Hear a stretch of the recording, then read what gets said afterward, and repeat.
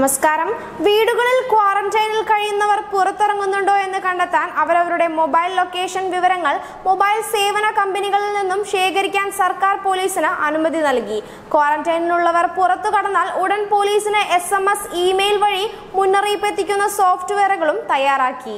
വീടുകളിൽ ക്വാറന്റൈനിൽ കഴിയുന്നവരെ നിരീക്ഷിക്കണമെന്ന് തദ്ദേശ സ്ഥാപനങ്ങളോടും ആരോഗ്യ പ്രവർത്തകരോടും സർക്കാർ ആവശ്യപ്പെട്ടിരുന്നെങ്കിലും ചിലർ കണ്ണുവെട്ടിച്ച് പുറത്തിറങ്ങുന്നുണ്ട്. ഇത്തരത്തിൽ നിരവധി പേർക്കെതിരെയാണ് ദിവസവും കേസെടുക്കുന്നത്. കോവിഡ് രോഗികളുടെ എണ്ണം കൂടുന്ന സാഹചര്യത്തിലാണ് മുഴുവൻ പേരുടെയും ടവർ ലൊക്കേഷൻ ശേഖരിക്കാൻ ഇന്ത്യൻ ടെലിഗ്രാഫ് ആക്ട് 1885 പ്രകാരം ആഭ്യന്തര സെക്രട്ടറി TK ജോസ് പോലീസിന് വ്യാഴാഴ്ച അനുമതി നൽകിയത്. ക്വാറന്റൈൻ നിർദ്ദേശങ്ങൾ ലംഘിച്ച് പുറത്തിറങ്ങുന്നവർക്കെതിരെ കേസെടുക്കും. സംസ്ഥാനത്ത് 973 പേരാണ് ഇപ്പോൾ ചികിത്സയിൽ കഴിയുന്നത്. 1.78 ലക്ഷം പേരാണ് വീടുകളിലും ക്വാറന്റൈൻ കേന്ദ്രങ്ങളിലുമായി നിരീക്ഷണത്തിലുള്ളത്. ചാർട്ട് ചെയ്തതനുസരിച്ച് വിമാനങ്ങൾ എത്തിയാൽ ഈ മാസം 1 ലക്ഷത്തിലധികം പേരാണ് വിദേശത്തു നിന്നെത്തുക.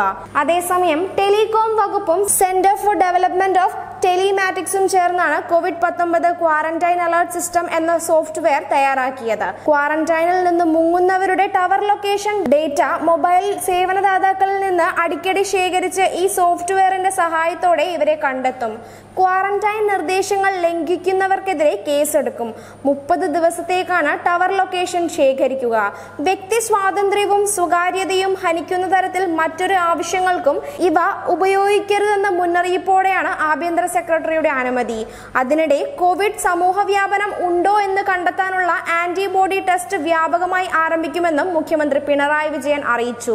ICMR വഴി 14,000 കിറ്റ് ലഭിച്ചു. 40,000 കോടി 3 ദിവസത്തിനകം ലഭിക്കും.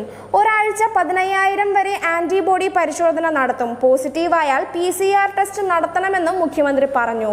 കേരളത്തിൽ കോവിഡ് ബാധിതരിൽ പലർക്കും ഉറവിടം എങ്ങനെയെന്ന് അറിയില്ല. ഈ സാഹചര്യത്തിൽ സമൂഹ വ്യാപന ഭീഷണി അതിശക്തമാണ്. അതുകൊണ്ടാണ് ആന്റിബോഡി ടെസ്റ്റ് വ്യാപകമാക്കുന്നതെന്നും മുഖ്യമന്ത്രി പറഞ്ഞത്. News desk, channel Kerala.